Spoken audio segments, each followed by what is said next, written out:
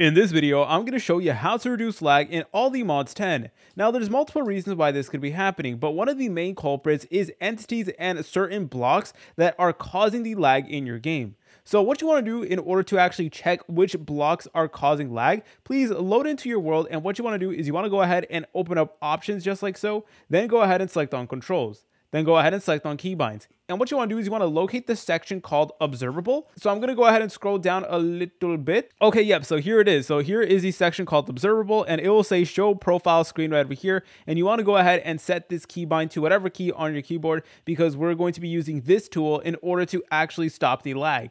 Anyway, so once you went ahead and set the keybind, I set mine to O, but you can set it to whatever key you want. What you want to do is you want to go ahead and press on back to game. And now all you want to do is you want to go ahead and press on that option. Then you're going to see a menu that looks like this. Now, what you want to do from here is you want to select on overlay and profile with sampler. Then you want to go ahead and select on profile TPS. And it is then going to do a countdown to 30 seconds. And basically, it is going to analyze all of the nearby blocks and entities that are near you.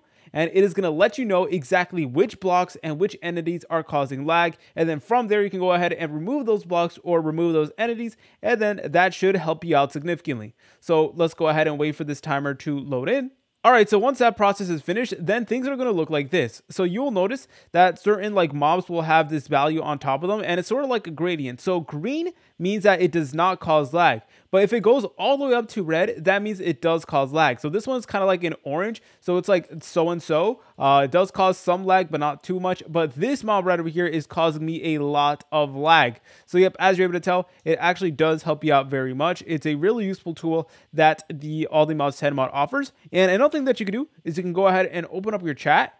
Then select on this link right over here and go ahead and press on yes. Then it is going to give you a screen that looks like this, and you just want to go ahead and look around over here. If you see a value that's over like 1,000 or like 2,000 or something crazy like that, that's where you want to go ahead and visit it and actually remove that entity or that block. Another thing that really matters whenever you're playing all the mods 10, especially when playing multiplayer, is the amount of RAM that you allocated to all the mods 10. So let's say, for example, you have a Minecraft server, and if you don't have that much RAM allocated to it, or the server just wasn't built to carry such big mod packs, then that is going to cause lag. And thanks to our partners over at Simple Game Hosting, there is a very good solution. Simple Game Hosting offers affordable and high quality Minecraft server hosting where you're easily able to create a modded realm. You can upload mod packs such as all the mods 10, Pixelmon, Cobblemon, etc. Basically any mod pack you can think of, you can upload it onto Simple Game Hosting with the click of literally just one button. And on top of that, Simple Game Hosting is built for modded servers, so you're never going to experience lag or anything like that, and it's really made to be premium quality so that it is able to handle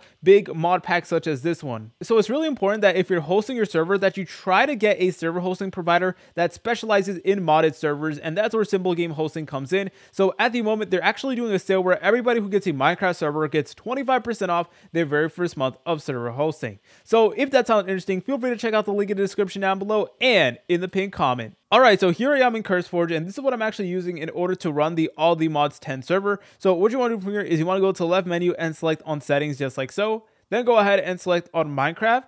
And you just want to make sure that you keep on scrolling down. You want to make sure you have sufficient RAM allocated to CurseForge, because obviously you will need a significant amount of RAM in order to run this relatively big mod pack. So I have mine all the way at 8,000 megabytes. So you want to go ahead and set it to as high as possible. So I have 8 gigabytes worth of RAM on my PC. So that's around 8,000 megabytes. If you guys found this video helpful, make sure to leave a like and subscribe. I'll see you in the next tutorial.